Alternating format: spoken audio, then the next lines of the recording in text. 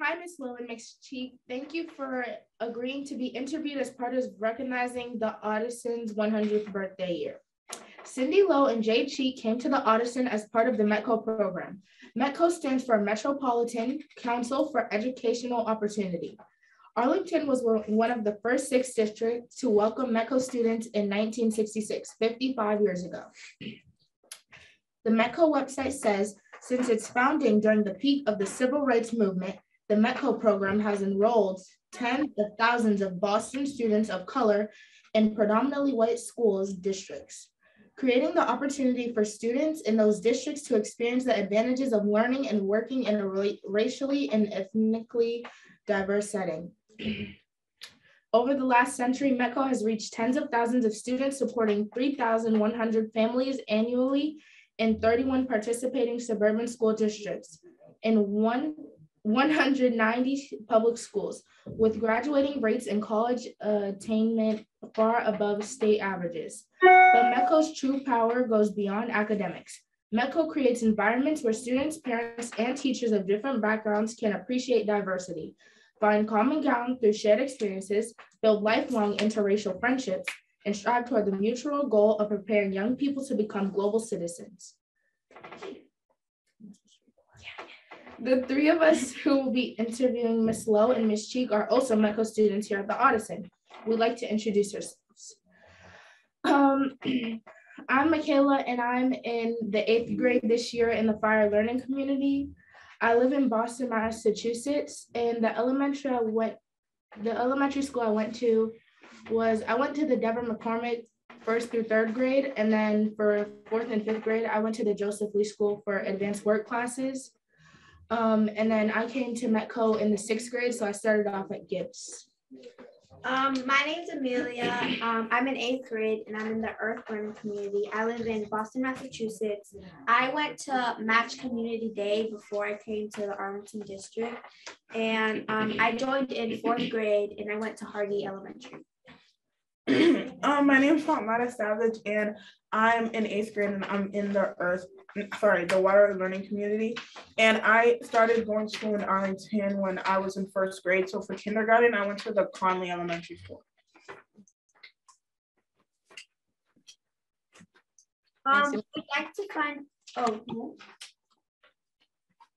We'd like to find out more about the both of you.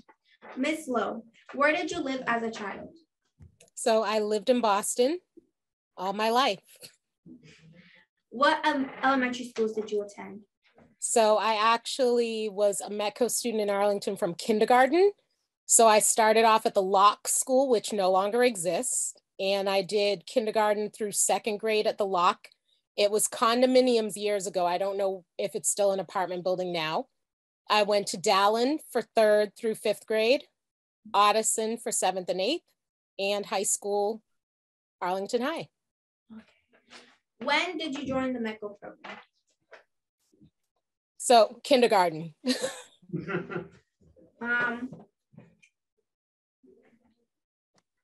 Well, you already answered all of this. Where and what time did you leave the METCO bus?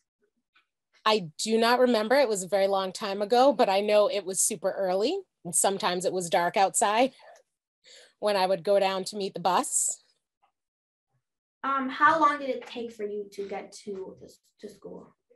So we had some stops, as you ladies know. There's, depending on where you get on the bus, there can be a lot of stops after you or just a few. You could be the last stop.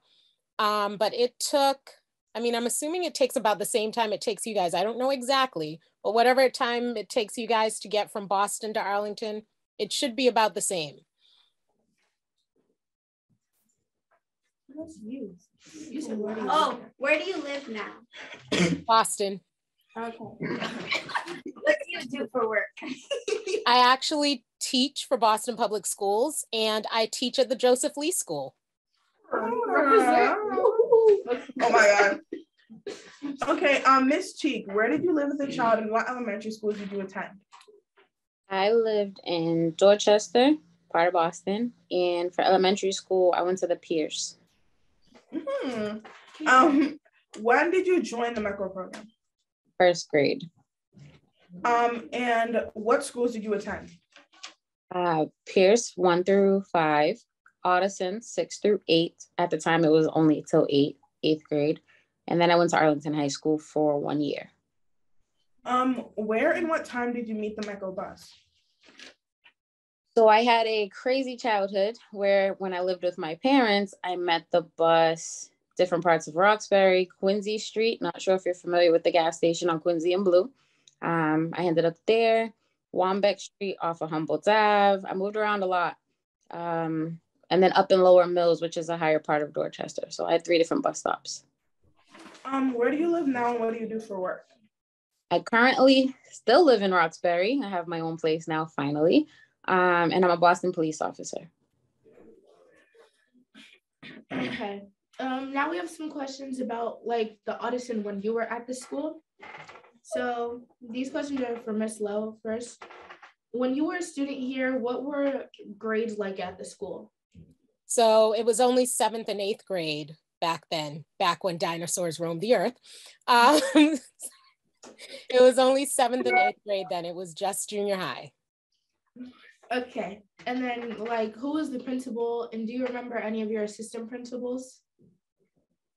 I do not remember who the principal was. I do not remember if there was an assistant principal and who that person was.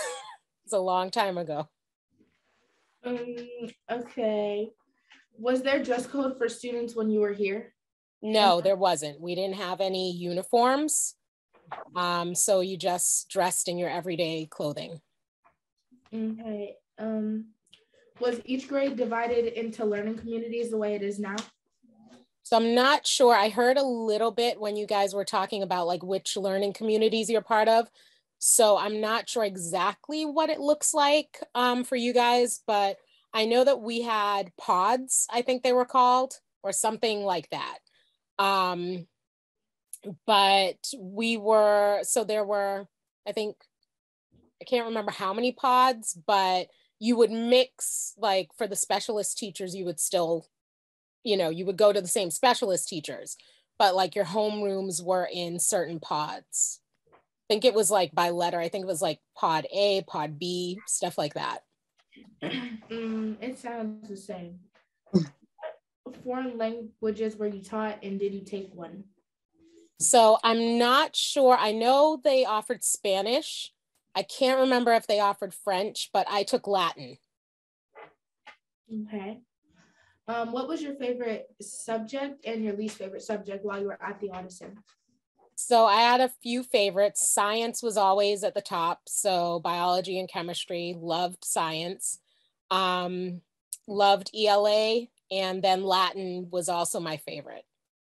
One of my favorites. And Amelia was my Latin name. We got to choose our names. I think the Spanish students got to choose names as well for Spanish class, but Amelia was my chosen name for Latin. Do you have any memories of like favorite teachers that you have or have? I do have a few. So Miss McCarthy was one of our science teachers. She was amazing. Computer classes were not like what they would be for you guys. Like we didn't have folding computers and laptops. They were big old machines all in one, I think from Radio Shack. And we didn't have like pictures and stuff. Like, yeah, when I tell you it was a long time ago, yeah, the internet was not really, we weren't learning about the internet. So our computer teacher who was married to Miss McCarthy, Mr. I can't even remember his name, but I remember exactly what he looked like. Neil, Mr. Neil. Mr. Neil, thank you. Yes. And the big, like we've thought it was scandalous that 2 teachers that we had were married, which nowadays makes sense. You work together, you live together. So they were 2 of my favorites. Also Miss Barnard, who was one of the English teachers. I loved her class. I basically loved a lot of the classes that I could geek out in and that the teachers, like I was like teacher's pet, kind of, not teacher's pet, but like I really did. I was so excited about the classes. So the teachers spent a little more time with you when they realized how excited you were about whatever class. So it made me enjoy it more. Okay. And did you participate in any extracurricular activities while you were here? I did. I don't know if they still have school chorus there, but I was a member of the school chorus. Me and Michaela both do school chorus. Ah. And did anything out of the ordinary happen while you were here? So the Space Shuttle Challenger, we were in Miss McCarthy's class, and most of the classes were allowed to go up. So I'm not sure what the school looks like now, but there was this weird like back staircase, and one of the classrooms was up in that area. And so our pod, we knew that the space shuttle was launching that day, and our pod was allowed to go up all the different classes so that we could witness the Space Shuttle Challenger launch.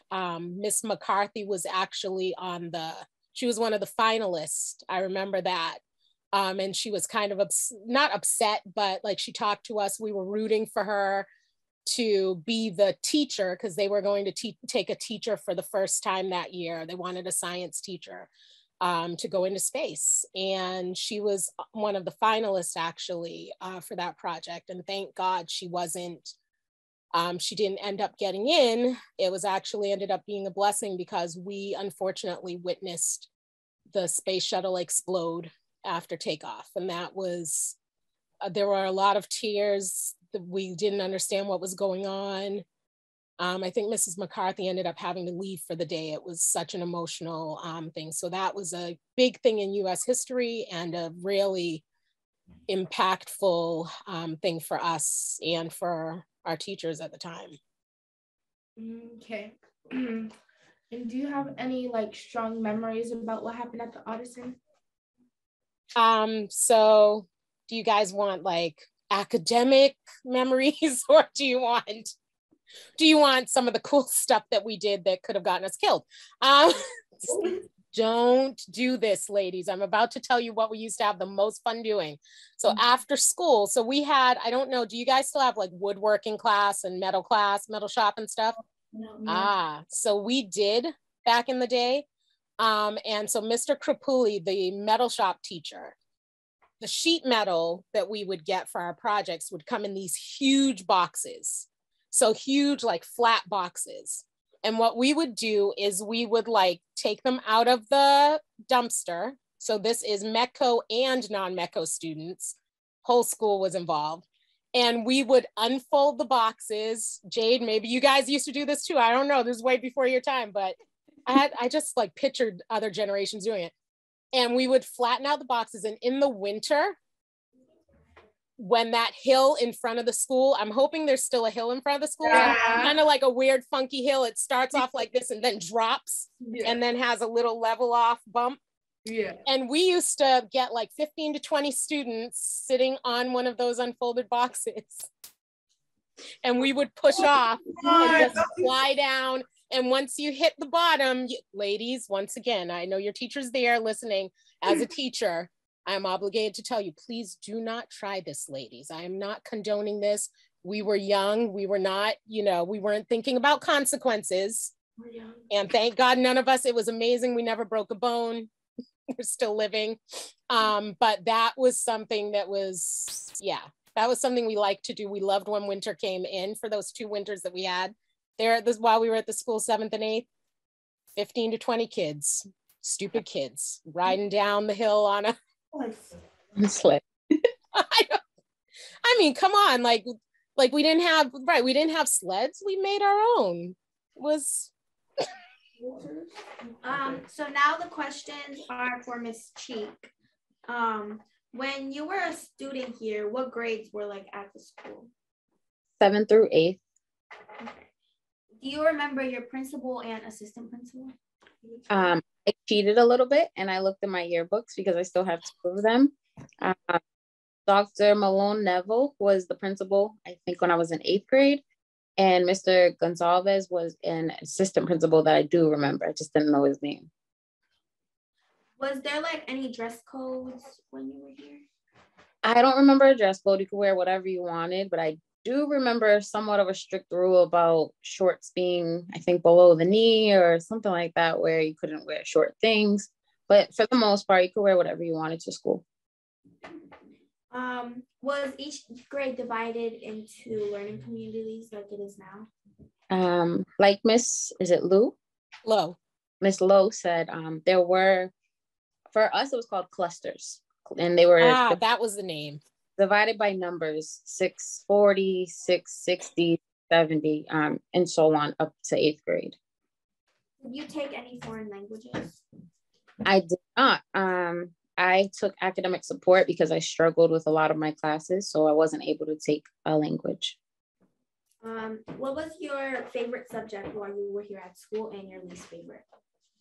Least favorite, I remember, was history. The teacher was very nice, amazing lady, and she tolerated me, but I didn't want to do the work. I didn't understand the whole geographic stuff, and I still don't. So I did not like history class or geography, but I did enjoy math class, strictly because the teacher was a really nice guy and he was very funny. And maybe English in 8th grade. I did like English class in 8th grade. Do you have any memories of any of your favorite teachers that you could share? So my academic support teacher, she's no longer there. Her name was Miss Baker. She lives in New York now. We're actually really good friends. We stayed in contact now that I'm grown. But she helped me a lot. She helped me get through middle school because without her, I don't know if I would have made it through. And she helped me, you know, as far as studying and personal life, but it was a class that I looked forward to, whether it was a real class or not. To me, it was a fake class, but I learned more there than I did sitting in a classroom with 20 other kids. Did you participate in any extracurricular activities? I also took part in the chorus, and which led me to sing in my church. Did anything out of the ordinary ever happen while you attended school here? Nothing that I can really remember, nothing of significance. I will say maybe 7th grade, there was a really bad snowstorm and we were on a field trip and we got stuck on the school bus. I remember a bunch of METCO students, we were stranded all night, probably 1 a.m. We didn't get home till like 1 a.m. We were on the bus from early afternoon. So maybe just. That was fun, bro. It was fun. It was fun. What are your strongest memories about your time here at Ottoson? Ottoson was one of the best and worst times of my life. So I was bullied when I was in middle school from 6th all the way to 8th, probably all the way to 9th. That's why I left. I didn't have the best relationship with the other METCO students, preferably the females. So I would say being bullied there kind of pushed me to where I am now and why I'm a cop. But that's what I remember the most is like the bullying. Okay. Well, that is all I have for you. We'd like to end our interview with some questions about your experience as a METCO student in Ottoson, and these questions are for Ms. Lowe. When you were here, what were some things that were hard about being in Ottoson? So not so much hard about being in Ottoson, hard throughout my time in Arlington. I did have some good friends. I've always been very introverted. So, you know, the friends I had, like, they had to understand that I wasn't like going to be, you know, this extroverted, outgoing, like hanging out with 20 people at a time, except sledding down a hill. Because that was, hey, it was fun. But one of the hardest things about being a METCO student throughout my time in Arlington, K through 12, was definitely, there were some cool kids and teachers there, but there was definitely the underlying racism as well. And I did face that from other students and from teachers. At the time, like, because I was so young, I don't think I understood when it was happening from teachers. When I look back, I have a better understanding of some of the things that were said to me or done to me as a student that I can see clearly as racist. So that was one of the biggest things. And also just having to walk, I call it walking the line. So growing up in the inner city in Boston, So like at church, like the church group and my other friends here in Boston, you know, all Black or some Latino students. And then in Arlington, I was usually the only Black kid in my class from kindergarten through junior high. Every once in a while in high school, there might be two of us, but there weren't a lot of METCO students. And unfortunately, the METCO students at the time I went to school in Arlington were the only Black and brown students. So there was that struggle of walking the line, you know, like getting flack from my friends in the city, and then also getting that, like, you know, those racist undertones and things from some of the kids in Arlington. But the good thing was I had a good core of friends that were very supportive and, you know, that made that manageable and bearable. When you were here, what were some things that you did like about being a METCO student? So even though I talked about how being different could sometimes cause issues and make you be treated a certain way, I kind of also liked being different. And then I was a bit of a nerd. So like talking to my friends that went to school in Boston, and sadly we face the same thing in Boston public schools now. You know, I would get upset. Now, I don't know if you guys still have like paper textbooks, like hardcover textbooks, I'm assuming that you do for some of your classes. So inside the cover of our textbooks, there would be like lines, almost like a library book or a library card where they stamp the card with dates. But on the line, you'd write your name because you were the kid that had that book that year. And I remember getting like upset one time. I believe I was in junior high, getting upset because there were like two names before me in the book, which meant that there were kids had that book 2 years before me. And I was talking to one of my good friends that went to Boston public schools, and she was like, "You have a book?" And so I realized the differences in the resources. That was one of the reasons my mom was adamant about me getting into METCO. The year that she wanted me in, I was too young. My birthday is in November. And she fought for me to, she's like, give whatever tests you need to give, whatever assessment. My child is starting kindergarten in Arlington. I want it to be so. Because at the time in Boston, you had people throwing rocks at buses because they didn't want kids in South Boston or Charlestown or wherever. So I realized, like, in middle school, that was about the time I realized that it was a pretty good situation there.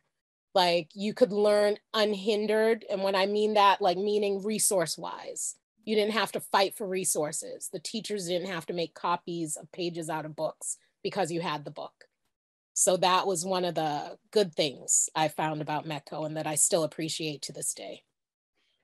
Looking back at it now, were you glad that you became a METCO student in Ottoson? I'm glad for my METCO experience because I think it gave me kind of like a thick skin to deal with some of the issues that as a Black woman in the world, I have to deal with on a day-to-day basis at work and outside of work. So, I mean, I think that it's a learning experience, not just academically, but I appreciated that the things that I went through and some of the obstacles that I had to overcome helped me to be the person that I am today. And as a teacher, it helps me because I can look back at things that I learned and teach my students the things they need to know that they might not understand being in a classroom with, unlike I had, with kids that look like them. Okay, and now I just have like basically the same questions for Ms. Cheek. So when you were at the Ottoson, or like just in general, what were the hard parts of being a METCO student for you? The hard parts were for me traveling back and forth. I was very attached to my dad, so going to school every day was a struggle. I mean, the older I got, the better I got. But I hated getting on that bus. Like, I hated being what felt like hours away, and it was only maybe 45 to an hour. I didn't like not having the ability to go home if I wanted, and watching other students walk out the door and walk to their house, or just being so far. It felt like towns and towns away. For me, that was a struggle because I kind of wanted to be in Boston. Okay.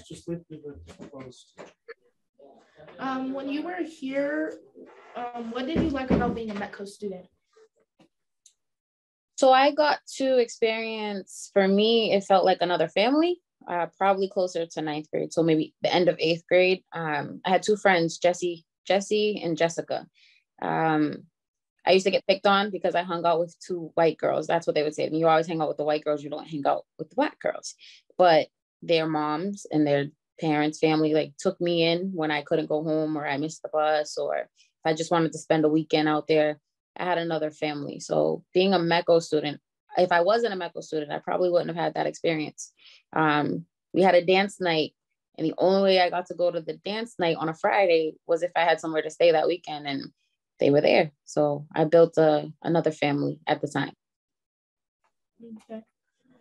Looking back at it, are you glad that you were in METCO? I am. I absolutely am, because